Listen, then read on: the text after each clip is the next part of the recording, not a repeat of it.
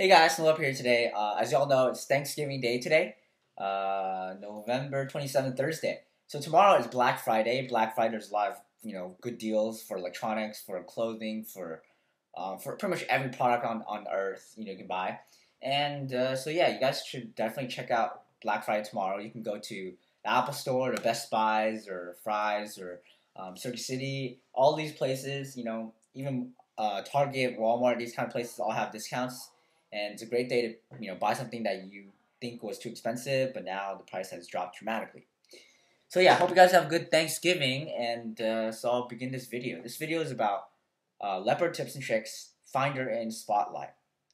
Now the reason I integrated Finder and Spotlight is because Spotlight can search, and it's pretty much the same thing as Finder search, but a much more detailed version. So for example, if I were searching something in Spotlight, searching ScreenFlow. As you can see, while I'm typing, it will update the results in live time. So by the time I'm done typing ScreenFlow, I get top hit, applications, documents, folders, web pages. I've also have preferences too. Yeah, preferences, you can basically select which order you want it to be. Maybe you want system preference to be first, or documents to be first, that kind of thing. You can also edit the shortcuts if you want to use a different shortcut to access it. And privacy, so when people, if you have multiple users per Mac, you can say, oh, I don't want other people searching through my folder or something like that. Exit out of that. All right, now to Finder. Finder is a really great tool. Finder is where all of your file management happens, begins and ends. You can add things to the sidebar here. You can remove things from sidebar. You can connect, let's say hard drive. It will be displayed here.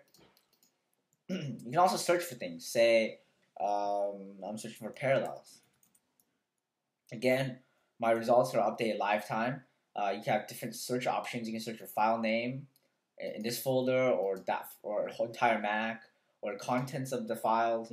All these options. You can save the search too. But Spotlight is much more advanced, as in it gives you in categories like top hit, applications, documents, and tells you what it is.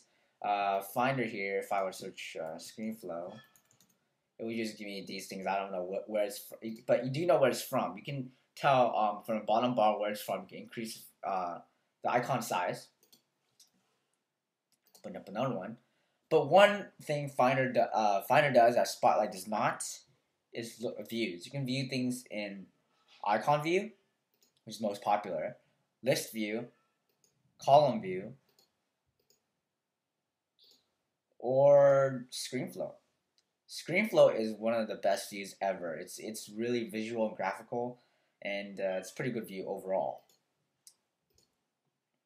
So yeah. Other than that, Finder is just your average file, like Windows Explorer on a PC.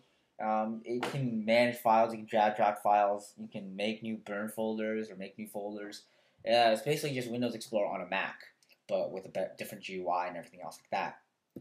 So that's it. Thanks for watching the video, guys. I hope you enjoyed it.